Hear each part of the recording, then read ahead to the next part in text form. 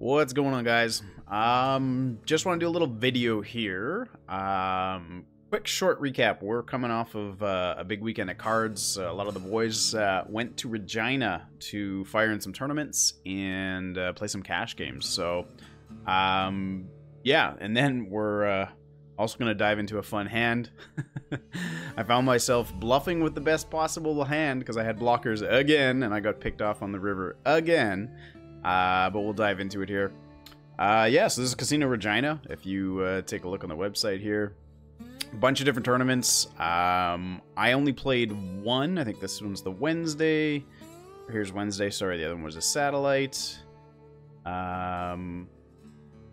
This was a Thursday.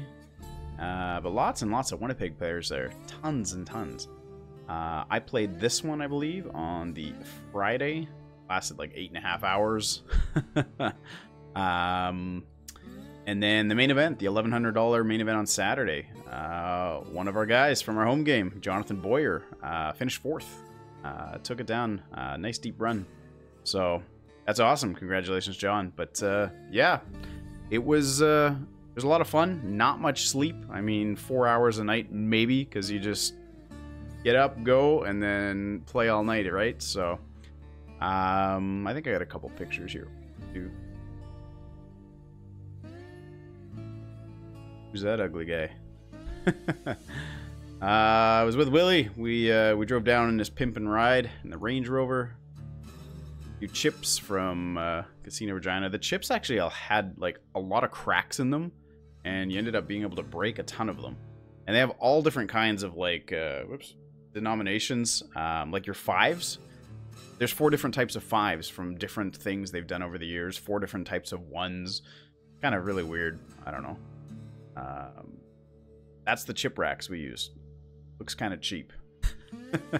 So I don't know. The tables we played on, like, I get it. They had to have tons and tons of tables. But they're pretty cheap. I mean, folding legs, this huge shuffler, which kind of like puts a dent in the table, and your chips are on a slant and stuff. Wasn't the greatest. Just a bunch of random pictures here. A little chip porn for you. I think that's what they call it.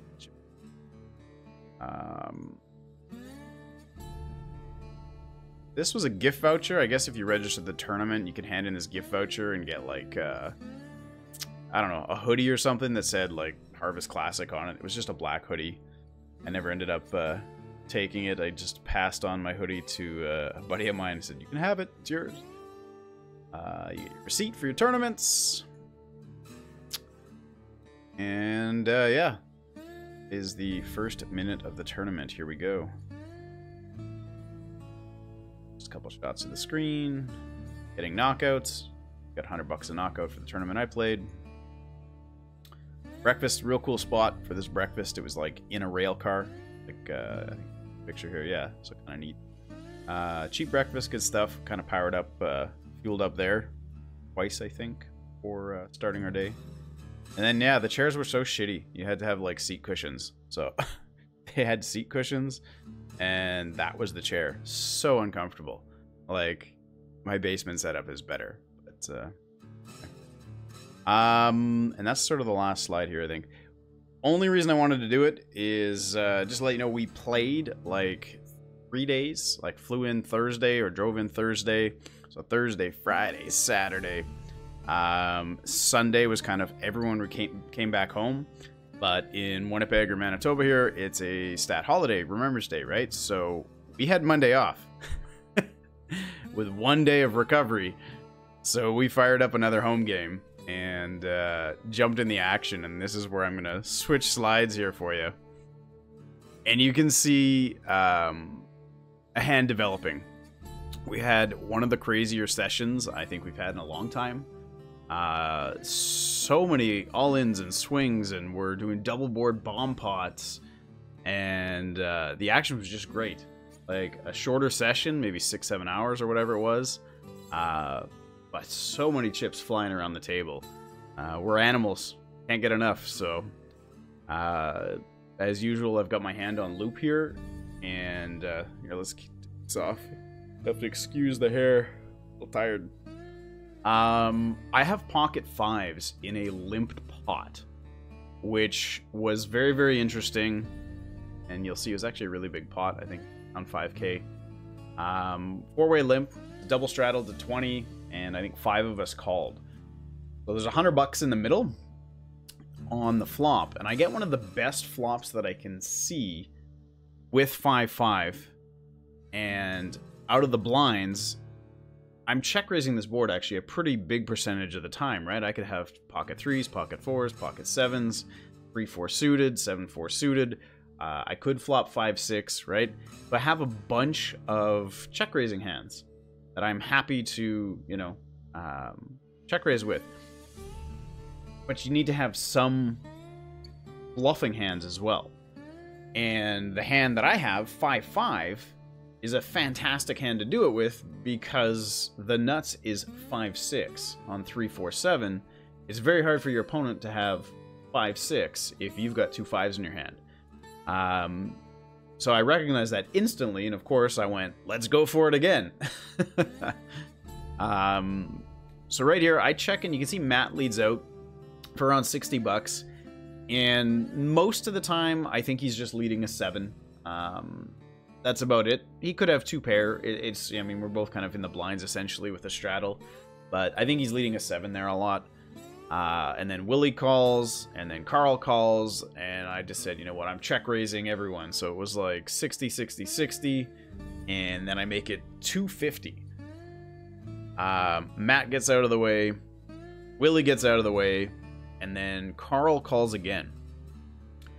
And the turn is actually a deuce, which is still a really, really good card. And I'm still trying to figure out what Carl has that he's limping on the button with.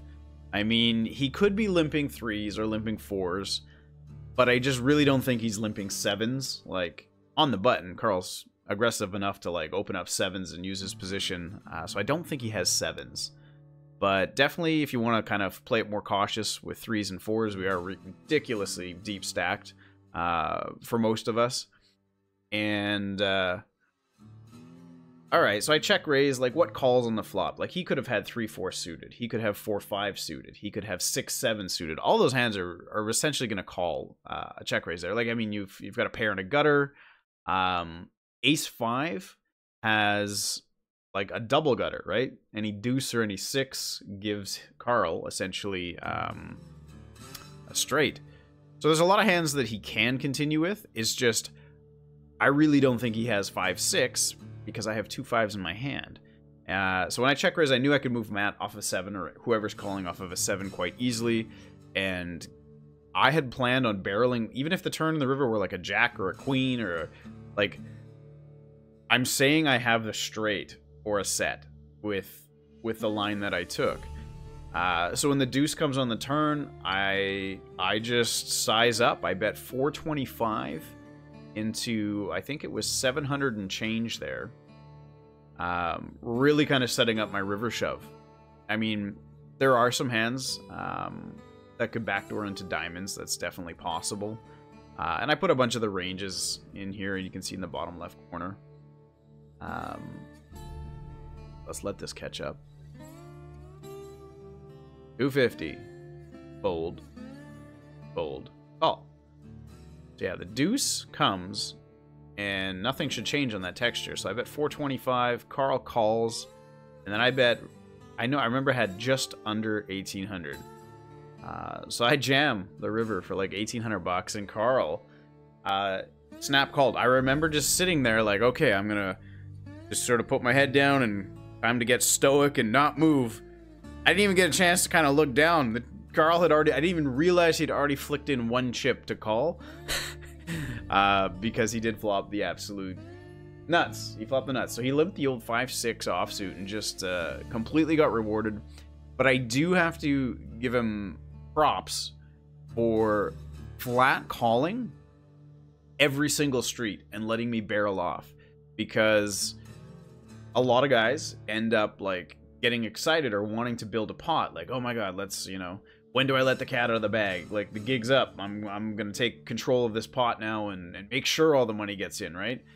But I guess, like, we've played a fair bit, and he knew I was aggressive enough, and when I'm check raising big into 4 players and then bombing the turn, I guess you can realize that, hey, Trev must really have something here. Like, let him barrel it all off.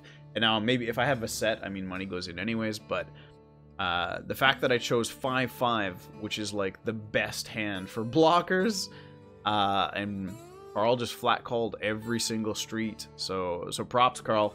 Well played. I mean, a lot of guys just get too carried away, because if you would have jammed on me on the turn, which isn't terrible, I think I have to let it go, right? I'm clearly bluffing, and the gig's up. So if you would have jammed or, you know, taken control of the betting on the turn, then you lose money. You got the absolute maximum by letting me just unload the clip, right? So I really like how you played the hand check call. A lot of guys aren't disciplined enough to do that, so that's well played.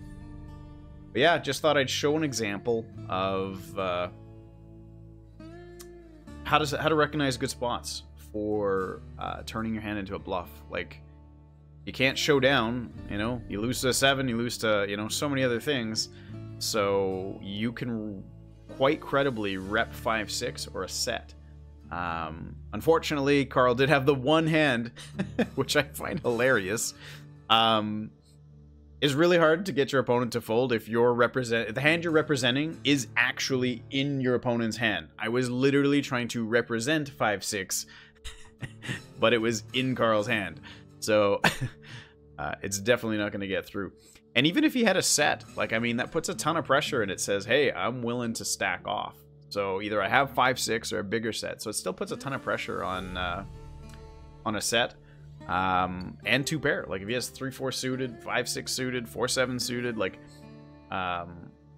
those hands have a ton of trouble calling, right? So anyway, just thought I'd show you. It was absolutely bananas. Great game. Lots of chips flying around. I got in deep for around 4K, I think, early, and still ended up a winner on the session. I think we won like a $7,800 three-way all-in bomb pot. Just, yeah, so kind of crazy. Still ended up a $3,800 profit by the end of the night, but great game, lots of fun, and we played it on this past Monday, like yesterday, just even after a full weekend of cards, so guys can't get enough. But anyway, just thought I'd share that with you. Another example of trying to turn your hand into a bluff using really good cards with card removal blocker concepts. Anyways, guys, hope you enjoyed it. I will make another video. Hopefully there's soon. Hopefully there's some more.